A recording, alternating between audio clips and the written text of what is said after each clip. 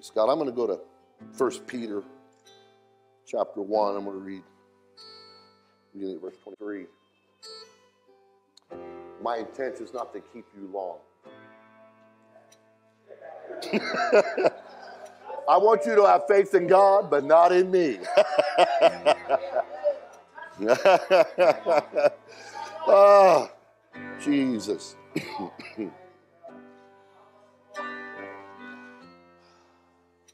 Say amen if you're there.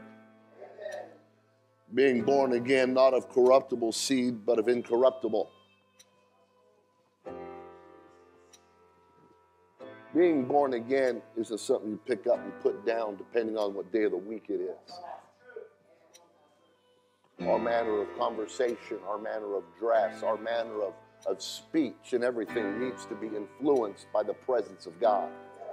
The Bible says that God winked at ignorance once. There's an expectation of improvement and growth from all of us. Him that knoweth to do good and doeth it not, to him it is sin, and the wages of sin is death.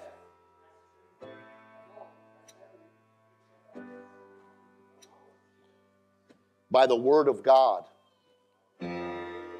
which liveth and abideth forever. Listen, because he qualifies. The word's way more important than that flesh that you're dressing up and putting perfume on. And hello?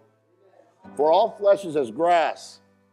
The next time you want to get all dressed up, just go dress up your yard.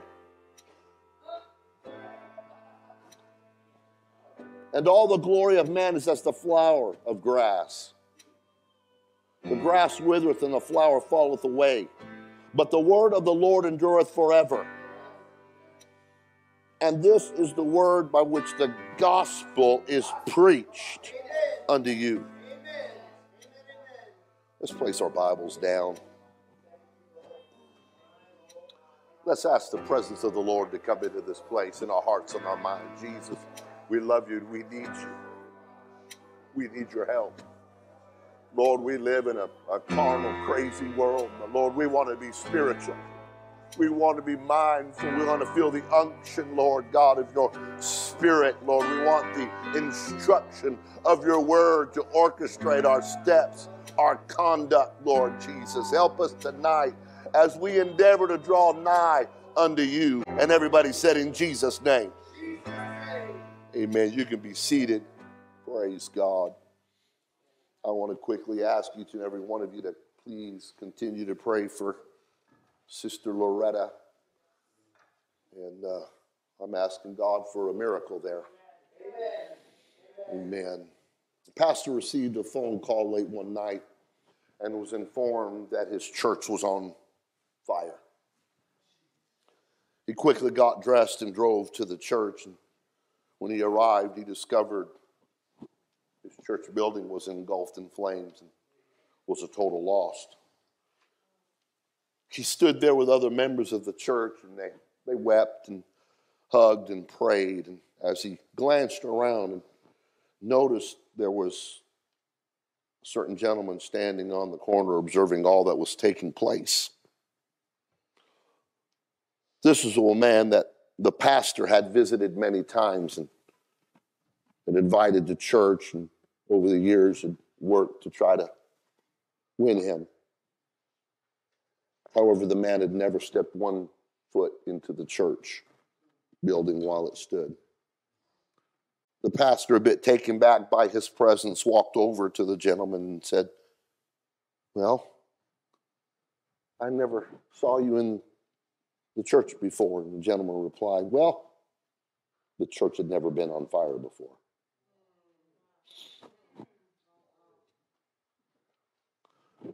John the Baptist speaking in Luke 3:16. When he baptized people, he was a pre-runner, a forerunner. So we baptized under repentance. Repentance is a blessing. Repentance is important. Repentance is as important right now as it was then. Saying unto them all, I indeed baptize you with water, but one mightier than I cometh, which latcheth of shoes I am not worthy to unloose, but he shall baptize you with the Holy Ghost and with fire. Being on fire is not just being excited. Being on fire is not just all of a sudden you want to lift up your hands and worship while you're in this building. Being on fire is being fueled to burn off all that's carnal. Being on fire is endeavoring to get closer to God, to bury yourself in His Word, that you may take on more of the form of Him. The fire denotes carrying your cross with a passion, carrying your cross with determination. Salvation includes baptism in Jesus' name for the remission of sins. But never mistake, your flesh still must die every day. That moment that you fulfill that is not the ending. It is rather the beginning of a conduct and a process. Jesus was clear. Crosses have to be carried daily and not worshiped once and then left behind. Your flesh is an issue and it requires repentance every day. He said in Luke 9:23, and he said to them all, if any man will come after me, let him deny himself, take up his cross sometimes. Only the day he's baptized. Daily and follow me. One of the greatest markers of being a real believer is not a cross around your neck, not a cross on the wall, but the cross of commitment and separation under the Lord Jesus Christ. And sadly, preaching this way shuts down most listeners today because they want a Christless cross, they want a bloodless cross, and the last thing they really want is to carry a cross. A lot of times we use what we've been through as an excuse that you now have to be gentle with me because I've had pain in my life. Let me tell you, the greatest lie is when someone tells you because you've been through something that now really following the rules doesn't matter to you. You're excused of it. Now, we all got pain pans. Now, listen, it may be someone else's fault that you went through hell, but it'll be your fault if you go to hell. Your enemy isn't the person putting you through it. Your enemy is going to be you if you don't make it through it. Here's the problem with the church world. Jesus answered and said unto them, you do err not knowing the scriptures nor the power of God. Some of you know the power of God, but some of you know the scriptures, but you don't know the power of God because you can't know that without the Holy Ghost. Are you hearing what I'm saying? Bethlehem was God with us. Calvary was God for us, but Pentecost is God in us.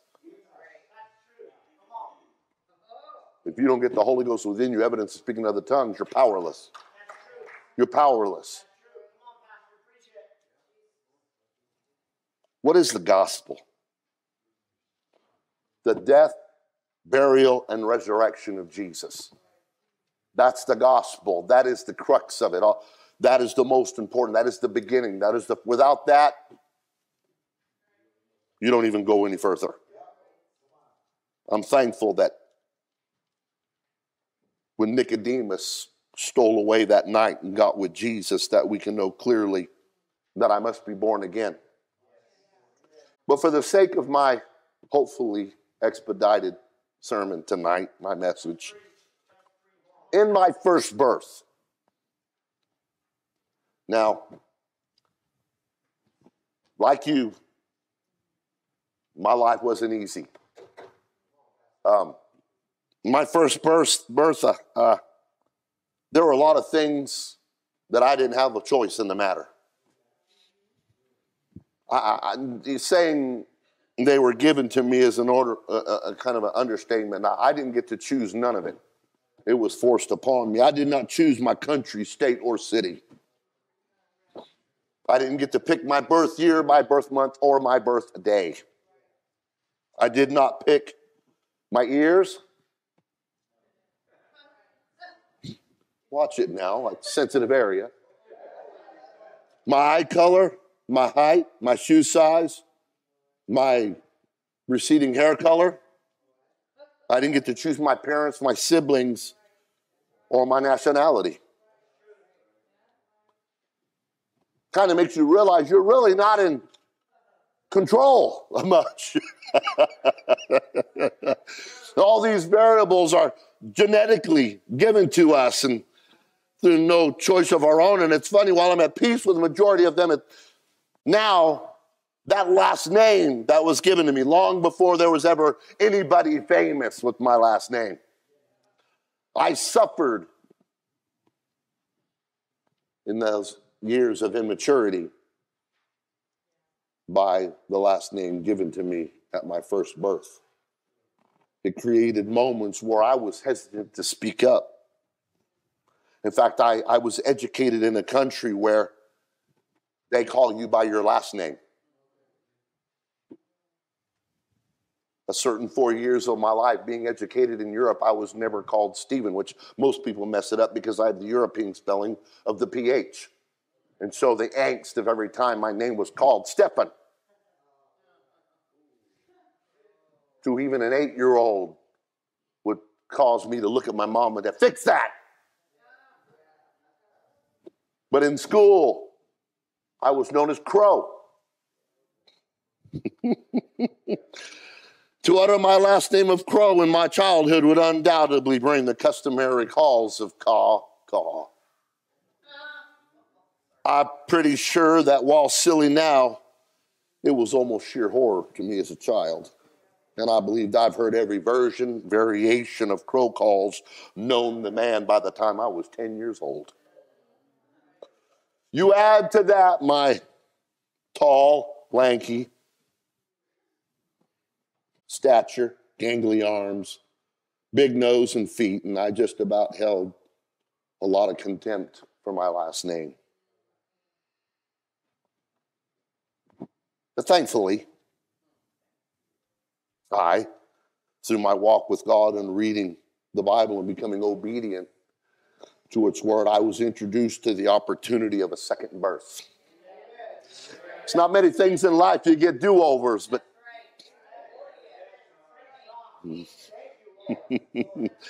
in John 3, and Jesus answered and said unto him, verily, verily, or truly, truly, I say unto thee, except a man be born again, he cannot see the kingdom of God. Being born again is repentance, baptism in the name of Jesus for the remission of sins, and receiving the Holy Ghost, evidence of speaking other tongues. That way there's no doubt, there's no fear, there's no worry. I know I got it. Throughout Scripture, they would use that. Hey, they got the Holy Ghost just like we did. How do you know? Because they can speak in tongues just like we did. How can a man be born again when he is old? Can he enter the second time into his mother's womb and be born? And Jesus answered, verily I say unto thee, except a man be born of the water and of the Spirit, he cannot enter into the kingdom of God. Because my first birth, that which is born of flesh is flesh, and my second birth, that which is born of spirit is spirit. Marvel not that I said unto thee, ye must be born again. And so when Peter was called upon and stood forth in that crowd and said unto them, repent and be baptized, every one of you, in the name of Jesus Christ, for the remission of sins, and you shall receive the gift of the Holy Ghost, for the promise is unto you and to your children, all that are far off, even as many as the Lord our God shall call. As an adult, I'm thankful for that second chance. In my second birth, when I was born again, there was open to me an opportunity to choose to change some things. My second birth opens up an opportunity to make some great choices. It hands me a do-over that I can make the decision to do things different. I'm at the level, I'm at the age, and I'm at the maturity where I have possibilities and opportunities that I can make some changes. I look back over my first birth, oh man, I wish I could go back and play that game again or do that situation over. Because with this second birth, it tells me in 2 Corinthians, Paul saying, therefore, if any man or anyone be in Christ, he is a new creature. Old things are passed away. Behold, all things become new. I don't know about you, but I like a clean chalkboard. I like a clean slate. I like the opportunity that I got a second chance to do it better. There's so many times that when some of us got some mental and emotional scars that I just wish I could do that over. Well, I can't go back to my first birth and do it over, but I got a second birth I got to hold it, that I can do some things different. And because of my new birth experience, there are some things that I can decide for myself, and so can you when it comes to the kingdom of God. And firstly, let me just call it right out. The enemy of my soul, the devil, cannot stop me. That bully down the street when I was a kid, I can't undo that. But devil, today you got to get off me. Yeah. You don't understand. I don't need to call my dad. He already did the job. See, let me bring that one home for you. See, in England's a little different. You graduate at 16 over there. Don't get all excited about it. The year I turned 16, we moved back here and found out I got 2 more years of school. You got to understand, my life has been nothing but a pounding. So anyway, I was about 13 in England, and you have to understand, I got to be careful here. I was dating girls that were 16, that had jobs. In fact, my girlfriend at the time her name was Dawn. She would go by I'm getting up to go to school. She's on her way to work, and she'd yell up. We had a 2-story house, and she would yell up to the window, "Hi, Steve," and go to work. So anyway, but she's out there in the workforce, and she's got grown men, but she's my girlfriend, as much as you can be a girlfriend. I was 13. So anyway, I'm outside one day, and all of a sudden this 23-year-old guy shows up. And he said, "Hey, where's the Yank?" Well, there was only one of me in my neighborhood. See, I know what persecution is. Oh, yeah, I know what it means to be like the only one in the crowd. And all of a sudden, and they're like, "Why?" "I come to let him know Dawn's my girlfriend. And I come to whoop him to prove it." And I'm like, "Okay, well, you ain't got to whoop me. I'm leaving right now." And so I'm like, okay, and he came to whoop me. I'm 13. He's like 23. I'm like, okay, I'm doing it in the house. Well, he was outside bellyache as I walked in the house, and my dad's like, "What is this commotion?" Said, "That dude right there is going to kick my butt because I'm dating Dawn." I've never seen a grown man at 23 run as fast as that dude just ran when he saw my dad. Okay, that's fair, let's go. My dad stepped out. So you have to understand now, my view of things is now in my second birth, my dad already went and paid the price for me. Devil, you're already beat. You're already defeated. Hallelujah. Hell has no say. Now listen to me. That's all fun and games, and that's fun, but I want to tell you something. Stop letting hell have a say in your life. Stop being on the fringes of worldliness. Stop, get in that word and find out what pleases God and jump into that stuff. Stop and give your heavenly Father every reason. Devil, you can't. But if I kept going to that neighborhood and kept running over there, and Bill's going to get a hold of me. Some of you wonder why you go through problems. Start getting godly and leave that ungodly stuff behind. Look, you have to understand, so there are some things that I'm not going to get into all the holiness standards and all that kind of stuff right now. You have got to find out, what kind of relationship do you want with God? That's the privilege of the second birth. That's the opportunity of how close do you really want to get. If you're of the mindset, let me see how little I can do, well, then you know what? Don't bug people and argue about your stance. Let's get to the place where we swap out our mentality of how much can I do? How close can I get? How on fire can I possibly become living for God? Because that was the point of my second birth. I don't want to play around with this thing. This is eternity and here. Matthew 16:8 says, "And I say also unto thee that thou art Peter, and upon this rock I will build my church, and the gates of hell shall not prevail against it." I was born into this church. You don't understand. I belong here. I was born into this thing. You can't abort me. You can't stop me. You can't kick me out. I don't care if you don't like me. I was born here. I belong here. And I hope you keep shouting. I hope you keep shouting.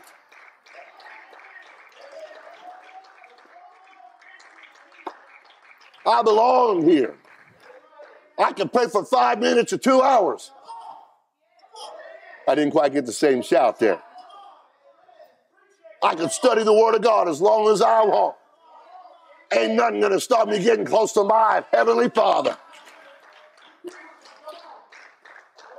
I can be faithful as much as I desire.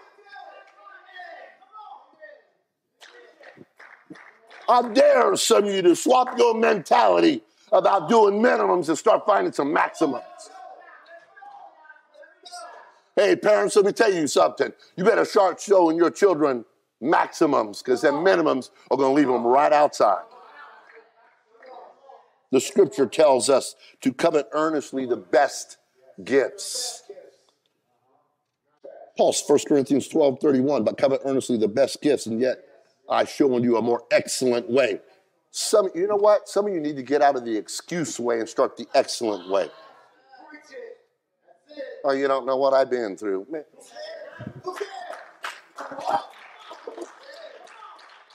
I am not being unsympathetic. I am not. Everybody has pain. Everybody has anger to deal with. But I'm going to tell you something. If you will forgive and get over that anger, you're the one who's set free, not them.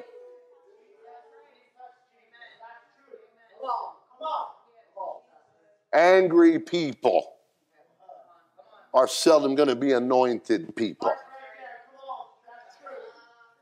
Whatever you ask, seek, and knock for, it will be given in the kingdom of God. So why aren't you praying and asking? Why aren't you seeking and fasting? Why aren't you finding, wait a minute, if the word says I can do that, I want that. Now, I'm going to give you something to think about. I'm not going to go over this too much. The Bible talks about men and women's hair. I'm not going to go deep. But it does say, hey, ladies, if you don't cut your hair, you have power with the angels. Men, you ought to have cut hair, because if you don't, it's a shame. Now, don't get into the Samson, because I know you don't have a clue about what a Nazirite vow is. And if you want to talk about a Nazirite vow, well, there's a whole lot more needs to change in your life. So, ladies, I want to encourage you. You grab that uncut hair the next time there's a sick person in your home.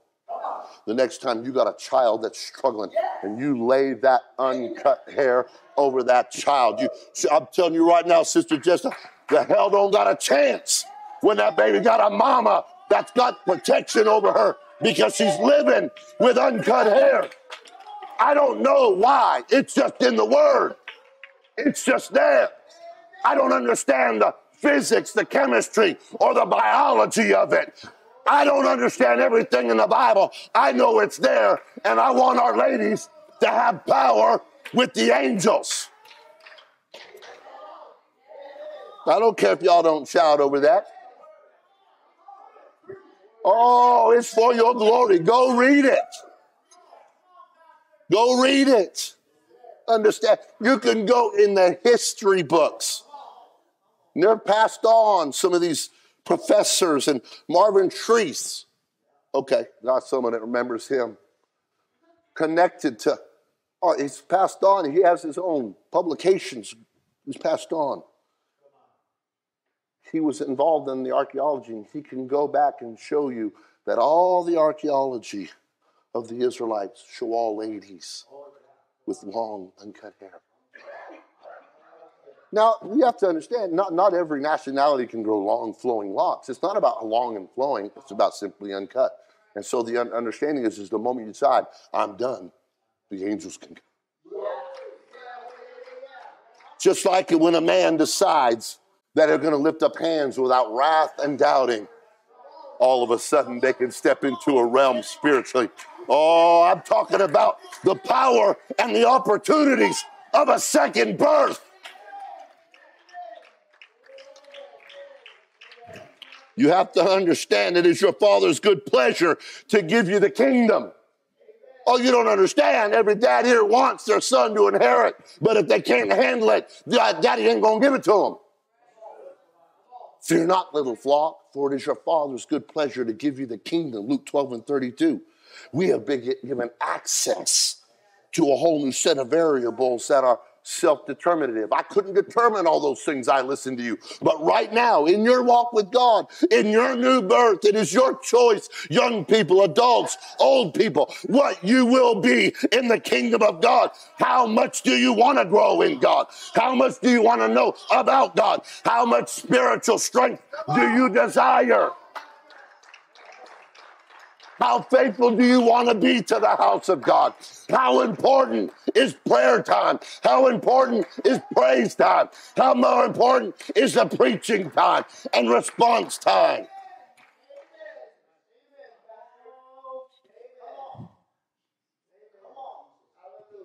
I can't change that I was born in Wyoming. It didn't impress you one bit, did it, Layla? Most of our young people couldn't find it on a map. And you know what? It ain't going to impede their career in any way. But I tell you, it matters being born again in the church. It matters about being born again in the kingdom of God. You see, in your second birth, how helpful do you want to be to those around you? You see, how many knows what you were like in your first birth? Y'all were just like Nehemiah right now. You got two people trying to take care of your carcass. Feeding you, spending money on you, changing diapers every other hour, keeping mom and dad, brother, sister awake at night. Whole house is geared for you. Can I tell you, when you get mature in this church, is when you start honestly become caretakers of the new. And you start worrying about, my God, let's take care of the babies. Let's take care of those that are hurting and wounded. How big a blessing do you want to be in your second birth? How much do you want to give? How much do you want to pray? How supportive do you want to be to those around you? How big of an assistant do you want to be to the pastor? How big of an assistant do you want to be to the first lady? Do you want to be a leader, a mentor, a teacher, a son? What do you want to be in this second birth? The devil can't stop you. The world can't stop you. It's all up to you. He wants to give you the kingdom. He wants to give you the kingdom. You see, Jesus talked about people that hunger and thirsted, blessed. In Matthew 5, blessed are they which do hunger and thirst after righteousness, for they shall be filled. Can I help you?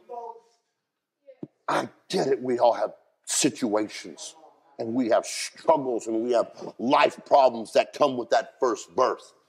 But if you'll start focusing on this second birth, if you'll start paying attention, you're going to find your prayer returns to your own bosom. That when you take care of his business, he's going to take care of your business.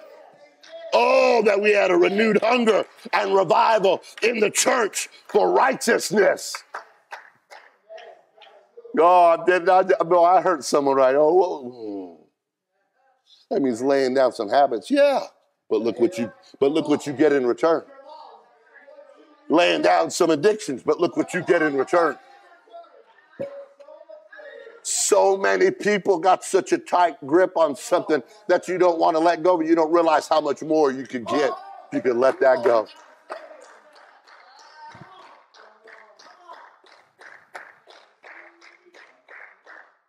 Jesus said this in Luke 13, and he went through the cities and villages teaching and journeying toward Jerusalem. Then said one of them, Lord, are there few that be saved? And he said unto them, strive to enter in at the straight gate. For many, I say unto you, will seek to enter in and shall not be able. Not because it's difficult. He made the way. He set it for us an open door. Why is it difficult? We hold tighter to our first birth Then our son, well, I got rights. Okay. You can't hurt my feelings. Okay. You didn't really study or know what the gospel's really all about, the death, burial, and resurrection. You've missed the fact that it is more blessed to give. Unless, if you don't forgive, you won't be forgiven. You have to understand all of it comes together. See, you can hold on to a grudge or hold on to the world as long as you want to. Or you can press forward in the things of God as much as you want to. You can overcome anything if you'll pray about it. You can overcome every pain, hurt, problem, situation if you will give it to God. There's no limit to things available to you if you'll trust God with it. I'm not saying to say it didn't hurt. I'm just going to say, hey, I got healed. I'm not going to tell you to deny that you ain't been through something. No, in fact, as you went through it, that's your testimony. You can't have a testimony without a test. You can't find your purpose without a problem. Because the question really comes back to each and every one of us. How hungry for the kingdom of God and righteousness are you? This is going to sting. If you're trying to do the minimums just to be involved in the functions of the church, you've missed it.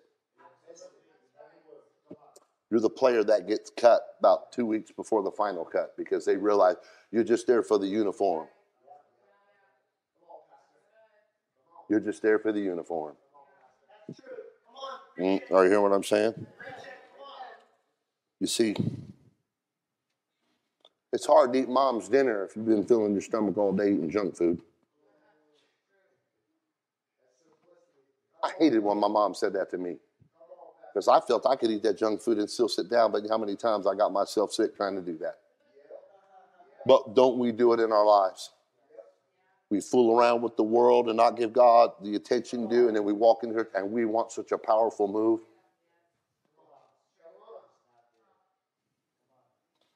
There needs to be something about us.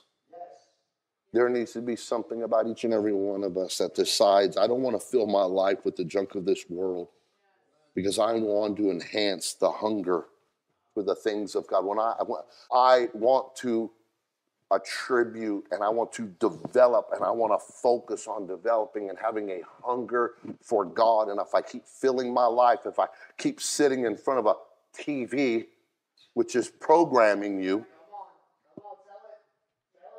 you have to find out the spirit behind all those programs you're watching. And I don't care if you're watching religious stuff.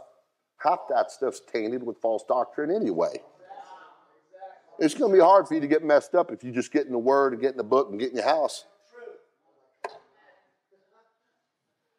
You do realize that most of the stuff you're caught up in wasn't even around 7,500 years ago. People have been trying to live for God for 2,000 years. But the greatest problem we have today is our inventions that have just in the last, you kids, you ain't taking my phone. It's not about taking the phone, it's where the phone's going to take you. Don't you take my music from me. I ain't trying to take nothing from you, but where's that music going to take you? Oh, it don't matter what I listen to. Oh, anybody here ever mess up all by yourself? Well, I can't because I got it like that, but every time I messed up bad, I had a friend leading me that way. Back the Bible talks about Ammon had a friend. Oh, we don't like this kind of stuff because it literally talks about being real. How many wants to get real? A church that gets real can have real church. The promises in the kingdom are promises given to those that overcome, those that press through, those who are faithful in the face of trouble, those who get to that place they refuse to be stopped. The message I preached on Sunday was a simple message of a young lady who refused to be stopped. She had a man that had to spell it out for her, just like we need it spelled out for us sometimes. We need reminded every now and then, you are in the fight. You are in the fight. By grace are you saved, through faith. It is a gift of God. James lets you know, hey man, I'll show you my faith by my works. No, I'm going to live in a way you can see my faith. How can you? Because I'm carrying my cross. I can't be worldly and godly at the same time. Now, the world will tell you you can mix it, but God's going to let you know. They draw nigh to me with their mouth, but their lives, their hearts are far from me. Are you hear what I'm saying? I'm talking about those who refuse to be stopped. The kingdom of God transcends everything else. We all have the option to be the David standing in the face of a Saul. I know you don't think I can do it, and I know you think I'm ill-equipped, and I know you think I can't beat this giant in my life, and I know that you think, but I can't use your armor. I can't do it your way because God's brought me up this way. But let me tell you something. I'm going to take what little God has given me, and I'm going to give it back to him, and my little slingshot and my rock is going to be the giant that had you with all your armor and all your stuff. See, the only difference was the mindset of who was committed to God and who wasn't. You want to get powerful in the kingdom of God? Quit thinking you need anymore. I tell you what you need. Just get faithful to pleasing God, seeking his face, kill the lion, kill the bear. You'll get the giant. You know, see, even in the kingdom of God, you can get a praise break in prison. You don't understand. I've been locked down. That sounds like praise time for me. Oh, things are getting shut down. Things are getting locked down. Things are getting turned down. What do I need to do? I'm going to turn to God and turn the world upside down. See, in the kingdom of God, the lame walk, the blind see, lepers are healed, sinners are cleansed. I don't know about you, but I'll take this second birth. In the kingdom of God, you and I can have prophetic experiences while being incarcerated and in prison in this land.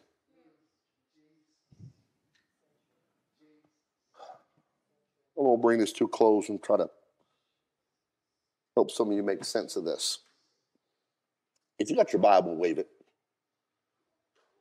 Hold it up. I see all the phones. It's okay. I got an iPad. Okay. That's awesome. Everybody go like this. You've got a Bible, the ability to pray. Now, I read about a family. You put that down. They were driving from Fort Lauderdale to Tampa, Florida. As far as the eye could see, they could see the orchards of orange trees were just loaded with fruit. Enjoying their vacation, they stopped for breakfast. After seeing all the oranges, the dad just said, you know what? I want some orange juice. So the waitress comes to the table and says, you know what? I just like some scrambled eggs, toast, and some orange juice. To his shock, the waitress said, I'm sorry. I can't bring you any orange juice. Our orange juice machine is broken. At first, the father was completely dumbfounded. I am surrounded by orchards and orchards of fresh oranges ready to be picked.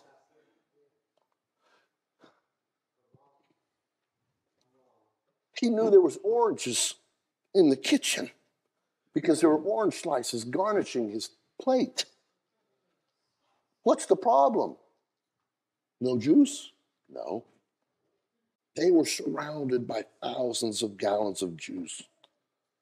The problem was they had become dependent on a machine to get it. Let's stand.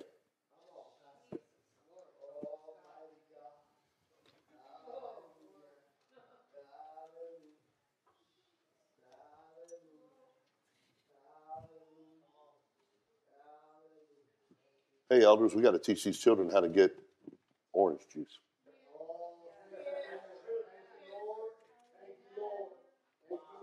We got to show these kids how to have real church. I can only reinforce what you're teaching at home. If your children ain't learning to pray from you at home, I ain't the problem. God isn't the issue. Some of us are like those guys. Can't have no orange juice. I ain't got no machine to squeeze. Oh, no. And sadly, believers, we get just like that. We're surrounded by Bibles. We have Bibles in our homes, in our cars, on our iPads, on our phones. But if something should happen to the Sunday morning preaching service, they'd have no nourishment for their souls because they're not squeezing at home. If they skip a Wednesday night, they settle for worldly entertainment rather than opening up that Bible and having prayer. Experiencing the Holy Ghost is not always about a supercharged feeling of worship in a service or an event. Now, granted, I'll tell you what, I love being in this church with you folks. We got something going on here that's beginning. I understand it, but I understand that it's going to keep your car running, you're going to need some maintenance. You're going to need to change oil. Let's do a little serious church maintenance right here. Let's get where we really live. Let's get on the inside here. We need to rediscover the power of yielding ourselves daily to be a conduit rather than just a reservoir. Brief encounters on a Sunday or Wednesday, though they help, they do not constitute a relationship. You can see the Spirit work on a Sunday morning, Sunday night, Wednesday. You can feel that working among us. But in order to truly know the Spirit of God, you got to get in His Word. It's got to get in you, and it's got to be daily. 1 Corinthians, Paul reminds us, watch ye, every man look around. I don't want the move of God to be dependent on spiritual, sensitive ladies. I refuse to have a church like that, and 85% of our churches are dependent on ladies. If you're too much of a big shot and a bad butt, I'll say it that way, to get a prayer life and read your Bible, just take a seat. Hello? I hate it when I say that. It's time for men to quit running around barking orders and let's read your Bible and get your prayer life. You get on fire. You get Spirit-filled. Let God lead you. You want to lead everybody? Let God lead you first. That way you're leading the right way instead of astray. Let me tell you the danger. I told the Bible study team last night. Team, group. You need to pray a prayer that God will keep you from ever being deceived, because if you're deceived, you won't know it. And quit thinking you know this word. I've been reading it for 36 years and I learned stuff today. If you're not Holy Ghost filled, speaking in other tongues, don't talk about it. You're not saved. You're not in the kingdom of God. Those are the prerequisites. The Bible says you can't call Him Lord without the Holy Ghost. That's what the word, this is not the teaching of this church. That is the teaching of the Bible. Therefore, this church teaches it. We are not a denomination. We are a church that is believed. You don't put a denomination on this church. We're a Bible church. How about that?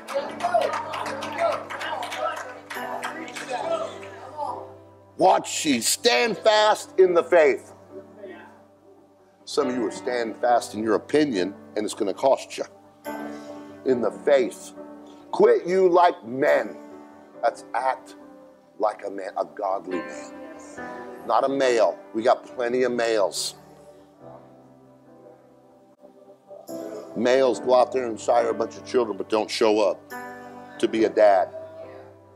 Are you hearing what I'm saying? That's why we want men in here that stand up and help children that are not their own. That they come in here and they act like pillars, that they're going to be godly men. They're in the Word. They're in the altars. They're praying through. They're praying. I want some dads around here praying with kids. I'm glad. Take them fishing, but take them to the altar too. Take them out on a Friday night and go have some fun with them with these youth. Take them to an altar on a Sunday. You're good at telling them a lot of stuff what to do, but are you showing them how you do it? Be strong. Ain't nothing wrong with that. Real men love Jesus. Real men say no to all that junk out there. Let all your things be done with charity. I beseech you, brethren, you know the house of Stephanus, that is the first fruits of Acacia, that they have addicted themselves to the ministry of the saints. Some of us are so addicted. You got your proclivity, you got your habit. All that some of you would hold on to God like you do your cell phone.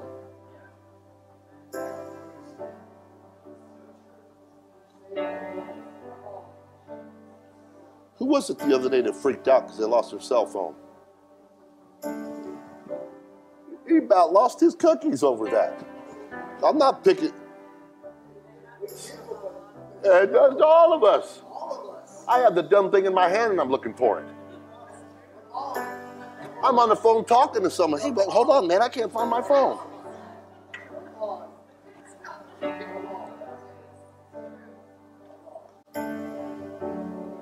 I wish some of us would hold on to God like we do our coffee. Get mad. Make sure you get up in prayer as much as you know you got to get up and get that caffeine.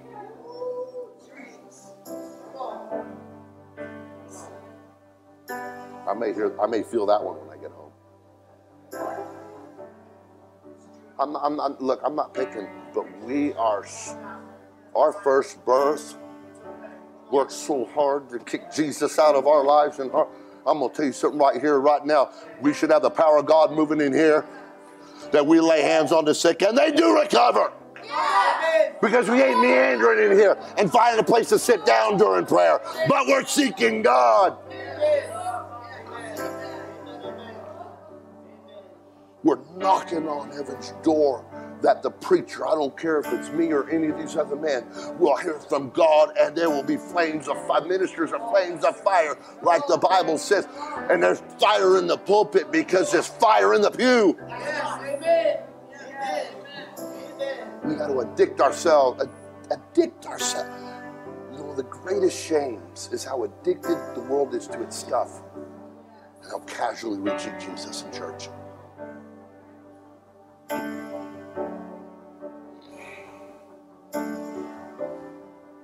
That ye submit yourselves unto such, and to everyone that helpeth with us and laboreth.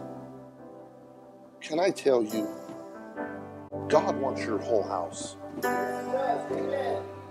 Not just a receptacle to plug in his power like some salesman showing a vacuum cleaner.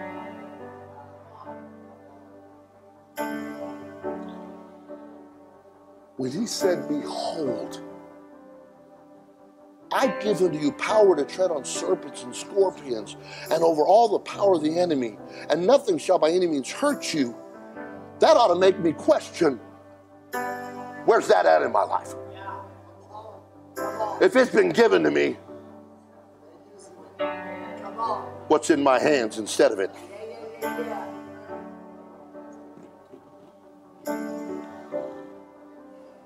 Notwithstanding this, rejoice not. In other words, that's an everyday thing for a saint of God. Rejoice not that the spirits are subject to thee, but rather rejoice because your names are written in heaven. You know what our focus is? I want to live in a way I can go to heaven from right now. Yes, amen. Amen. Confidence that my spouse can go to heaven from right now.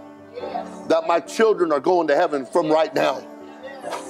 Oh, that those around me know how to go to heaven from right now, because I'm walking, talking, breathing, saying that God committed to the kingdom. My second birth is more important and gives me an opportunity to change what my first birth would have cost me. And I heard with a loud voice saying in heaven, now has come salvation and strength in the kingdom of our God, and the power of his Christ, for the accuser of our brethren is cast down. I want to get that. I want to get the stuff out of my life that the accuser can use, which accused them before God day and night, and they overcame him by the blood of the Lamb and by the word of their testimony. Don't let what happened to you be your label. You're not that because you went through it.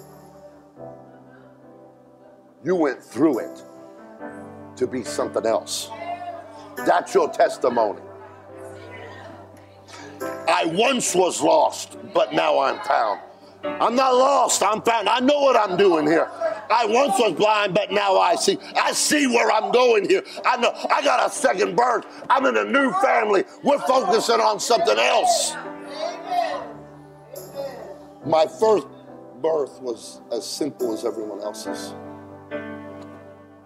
But I refuse to allow my second birth to meander along in meaningless existence that I only address on Sundays and Wednesdays. When I know that God right now is looking, and I want to open this altar right now, God right now is looking for someone to do a great work in the kingdom. The Bible says his eyes go to and fro, up and down these aisles and through these chairs, looking to show himself strong on behalf of them whose heart is perfect toward him.